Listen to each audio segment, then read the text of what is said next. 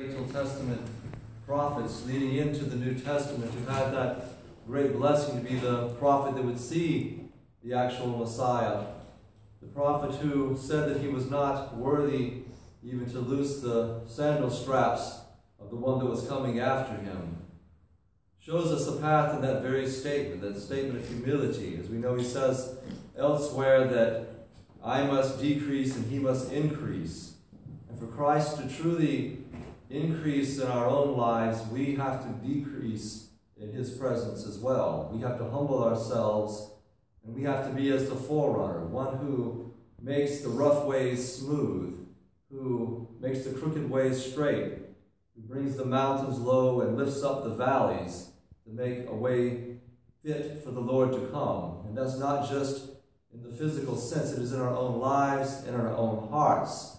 Those examples of making these things even, rough ways even and smooth, should be an example of how we're to treat our own souls or our own hearts. When St. Paul tells us he knows how to both abound and how to be abased, we must learn that too, to have a middle ground, the way we live our lives in sobriety. We see the forerunner who lived what to us looks like a very austere life, and perhaps it was, but he did not allow himself to be taken in by the vain things of the world. He certainly did not live in any great opulence. He lived in a way that was simple, a way that was extremely humble, a way that we can certainly learn from, to be more humble and simple in our own lives. And we also see that he preached repentance. He preached truth. Everything was about truth, for which he eventually was murdered for speaking truth.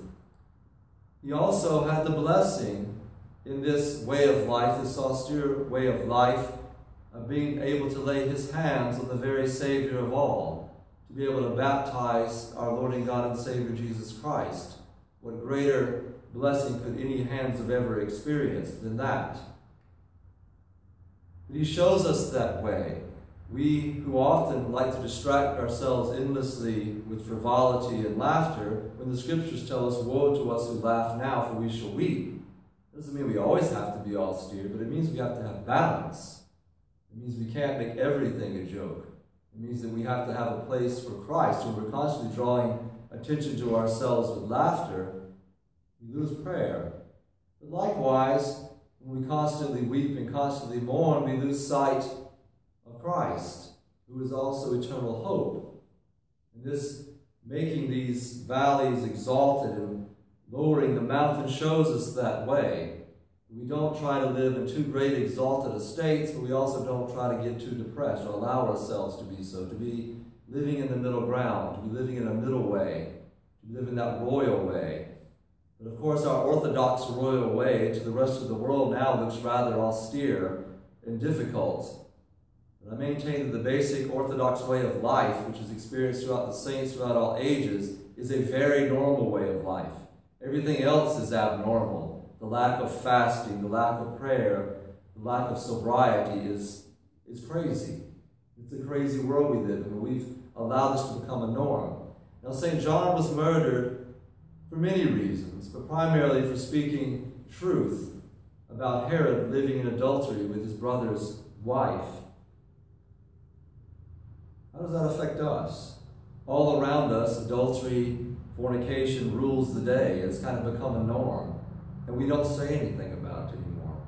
The television shows we watch are proliferated with it, and we just say it's just a television show, but it's affecting our souls. We can't allow these things to enter into our homes. That's not the way of John the Baptist. It's not the way of Christ. It's not something we'd want to see with Christ. Hopefully we'd be embarrassed if this was on with Christ in our midst. But if Christ is truly dwelling in our hearts, it is in our midst. We live in a world where sexuality, everything, it just become the norm. We live in a world where even in the Orthodox Church, people live together, expect to come in and get married instantly without separating for a time. This is not the normal way of the Orthodox Church. Never has been accepted, but we are succumbing to the ways of this world and allowing things to be just the way they are because the rest of the world says it's okay. This cannot be. We must be a light. We must be a city on a hill for the rest of the world. We must show moderation. We must show sobriety. We must show chastity and purity to the world because the world desperately seeks this type of purity. We'll see that in the saints I talk about tomorrow, and we certainly see in the life of John the Baptist. I know many Athonite monks will tell you that if you're having struggles with purity, call on John the Baptist. He is a speedy intercessor for that. This great forerunner shows us a royal way. It doesn't look royal in the way of the world, but it is the smooth way. It is the peaceful way. It is the way that allows us not to get too low. It is the way that allows us not to be too exalted, but to decrease, that Christ might increase in our hearts. Learn that way from our great forerunner who shows us that path. St. John the Baptist, pray to God for us. Amen.